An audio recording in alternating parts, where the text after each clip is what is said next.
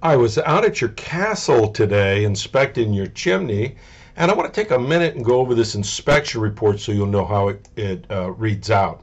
Obviously, your name and address and information would be over here on the left-hand side.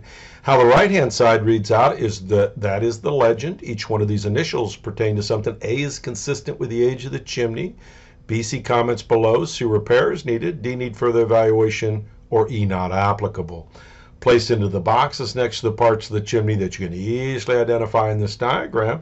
And then, of course, your comments will be right here below, comments and suggestions.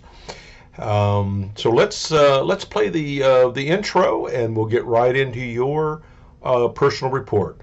Here we go.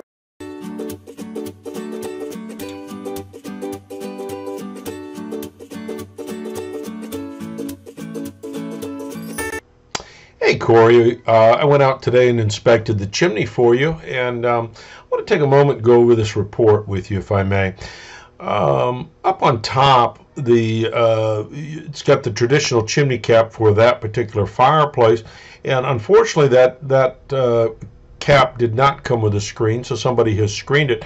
And this screening is going to be okay as long as you keep gas. If you go to wood, you're going to want to take this screen off of here. Otherwise, it's going to smoke back into your house. So make sure that that screen is removed before you start burning wood in the fireplace. We talked about removing the gas line. Pretty easy.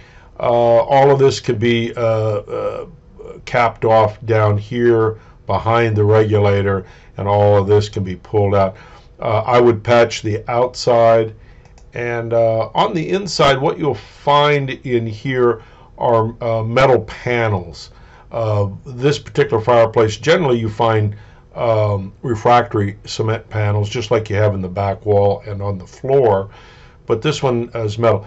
These metal panels do come out.